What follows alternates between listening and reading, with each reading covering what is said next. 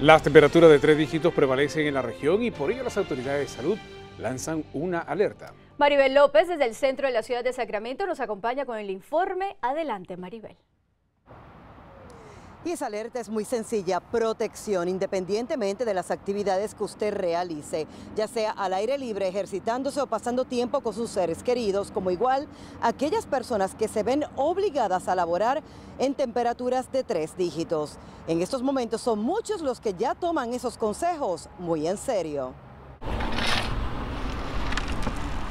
Por años, la familia Aguilar ha laborado en la construcción y saber cómo protegerse ha sido siempre su prioridad. El sol pegándome en el puro cuero, pues me quema más, se me hace más calor.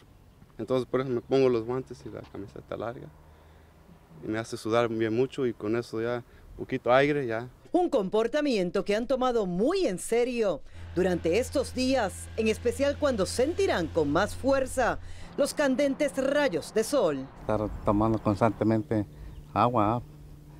Y pues sí, también aprovechar los recesos que nos dan aquí para pues poder mitigar un poquito el sol.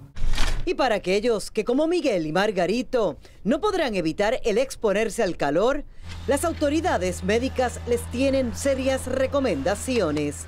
La meta: prevenir enfermedades como igual las tragedias generadas por las altas temperaturas. Cubrirse como con gorro, sombrero, cubrirse el rostro bien, los oídos, el cuello, usar mangas largas, pantalón, no estar buscar la sombra, evitar estar directamente en el sol, especialmente durante las horas de 10 de la mañana a 4 de la tarde. De acuerdo con médicos, el mantenerse hidratado antes, durante y después de sus labores es la mejor medicina para evitar enfermedades relacionadas con el calor.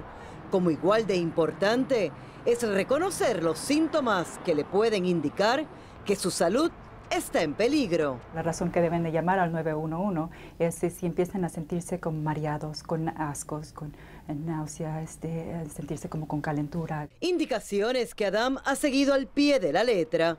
Su meta es ejercitarse y jamás exponerse al peligro. Ahorita, como estoy descansando del trabajo y no regreso hasta agosto, entonces de la mañana es mejor para mí. En las tardes ya es demasiado caliente y no puedo correr lo mismo.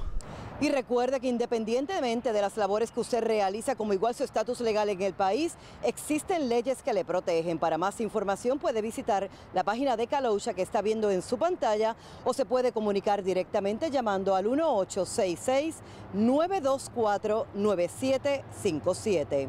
Reportando desde el centro de Sacramento, yo soy Maribel López. Regreso con ustedes al estudio.